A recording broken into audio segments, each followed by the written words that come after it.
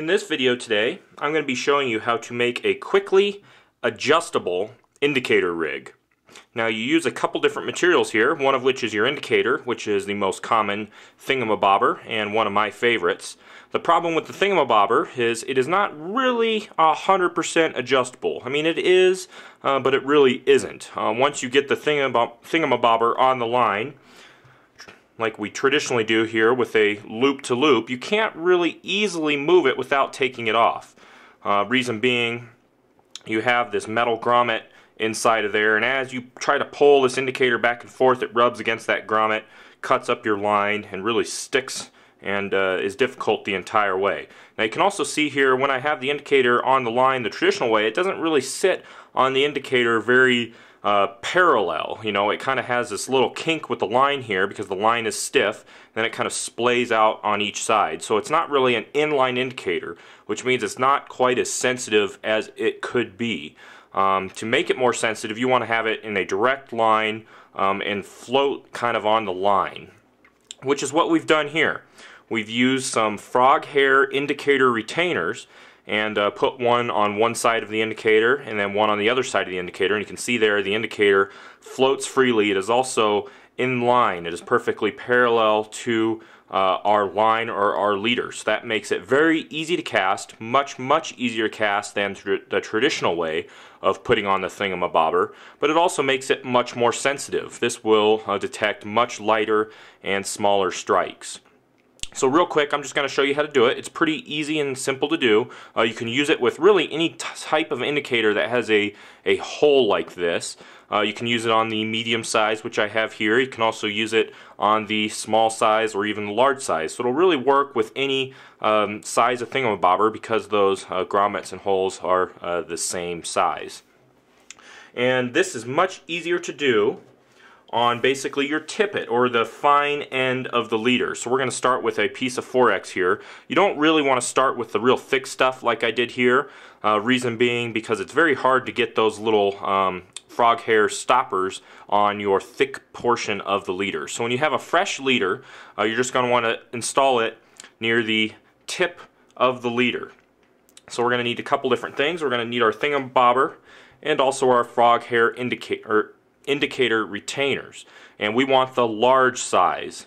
We don't want the small size. If they're too small, they'll just slide through the hole of the grommet of the indicator. So we want the large size, and we just simply take our tippet and we're just going to slide it through the wire portion of our threader.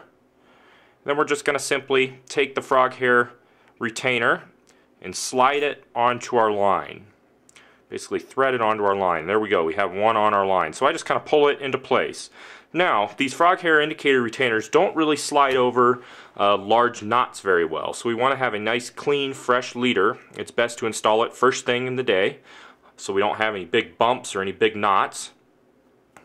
Then we just take our indicator and I just take my tippet, slide the tippet through the grommet of the indicator.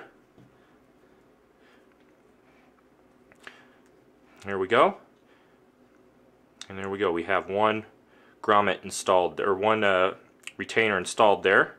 Now the next thing we're going to do is we're going to take the threader again, and we're just going to repeat the same process where I just pull on one of the retainers. Whoop, and my indicator slid over one of the retainers. Sometimes if you pull too hard, you can get the indicator to kind of jump through one of the retainers, and to kind of fix that you can kind of squish the retainer together. Sometimes when you pull it on it gets too thin, and sometimes you get a grommet that doesn't cooperate with you.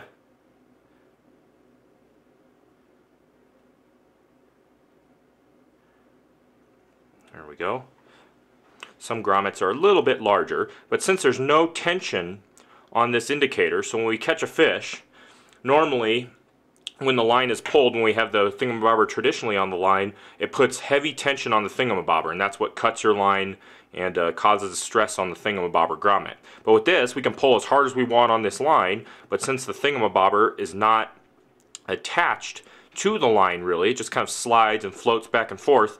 It doesn't get any tension or any pull or damage on the line. And then to move the thingamabobber, that's very easy to do. You just simply slide the grommet up or down, move your thingamabobber, and just slide the two grommets together. So it's that easy to move and use. Now what else you can do is you can space them out. So that way you can kind of use a semi-still water rig where that thingamabobber can kind of float in between the two stoppers or the two grommets. So kind of a slick and handy little way to rig a thingamabobber. I've been using it for a couple years now, and it's a very slick, handy way to just put a thingamabobber on once, have it 100% adjustable throughout the day. It's also easier to cast, it's more sensitive, so it's kind of a slick new way to have your thingamabobber attached to your line without damaging your line and making it easier to use. And you can find all the materials to make this, both the frog hair indicator retainers and also thingamabobbers, on our website, intheriffle.com.